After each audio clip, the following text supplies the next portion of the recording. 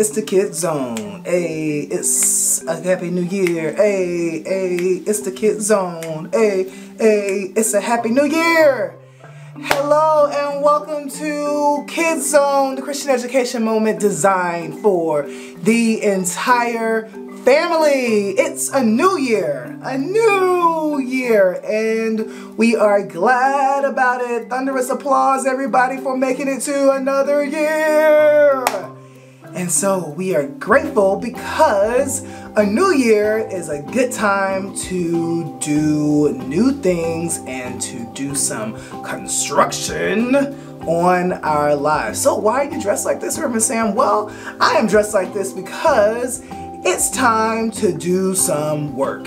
And that work sometimes looks like having to dig deep and getting down into the surface and the foundation in order to build something new.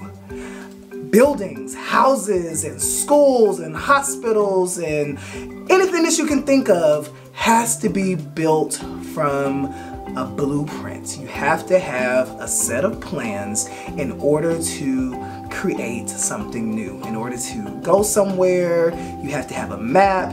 In order to create a schedule, to do a schedule, you have to outline some things and put things on your agenda. In order to create a big old plan called a strategic plan or some types of life plan, you have to be able to make specific steps and plan out the details for your life. So I'm inviting all of you all to become constructionists and construction workers on not just a building, but starting off with the building that's inside of you. Each one of us within our lives, we are given this time and God has given us this gift of our life. And so I asked myself from an early age, I used to keep a journal. I still keep a journal, but when I was a really young boy, definitely in my preteen days, I remember keeping this journal and writing down all of my goals and my dreams. Whenever I had a dream at night, I would write those down. Whenever I had something I wanted to do and I wanted to become, I would write that down. So whether that dream at the time was to become a doctor, or if it was to become a specific type of doctor, a sports doctor, if it meant being able to travel in different places, I wrote all those things down into my journal because it was becoming the blueprint for my life. I wrote down the things that I wanted to do and experience, the places I wanted to go and visit, the types of achievements or goals I wanted to accomplish. It was all put into my journal, which became a part of my blueprint and my plan. Well, as Christians, we have a blueprint given to us, which is in the Bible. And in the Bible, it gives us instructions on how we are to live in each and every day. How do we treat people? How do we focus on different things? And how do we keep a mindset of Christ? And so God gives us a set of tools. The Bible, He gives us tools through our people that we interact with every day. And so if you look around, you have teachers and friends and parents and other loved ones who can help you to create the plan and develop the plan for yourself. Not to do it for you, but to help you in conversation. So, talking to my adults out there, I invite you to begin having these intentional conversations with young people today because their goals and dreams matter.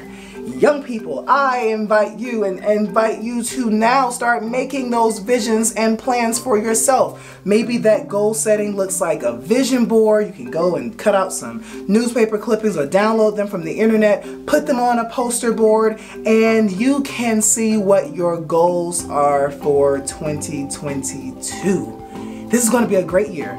And if you can see it, you might be able to believe it. So don't just think about it here. First, you have to have it in your mind, and then you need to put it out there. So when you see it each and every day, you see your goals written out of what you want to achieve this year, whether it's getting good grades, maybe it's getting into the college of your choice, maybe it's getting that job, maybe it is just improving a little bit more on your math skills. Maybe you want to be an orator and make videos and do different things. Well, get out there and try it, because what is great about setting a goal with God is that God says in the word, written in Philippians, to the church who was also trying to make goals. And Paul tells them that you can do all things through Christ, which gives you the strength. So I am going to be a strong builder in 2022 because Christ has given me the strength to do so. And I know that when I put my goals out there and I can see it for myself, great things are bound to happen. So I want to know who's gonna build greater in 2022. Come on, come on. If it's you, write me, point at yourself and declare it for yourself that I'm going to build better and greater in 2022. I'm Reverend Sam. That's all I have for you this week. Cannot wait to see you again on our series to see more in 2022.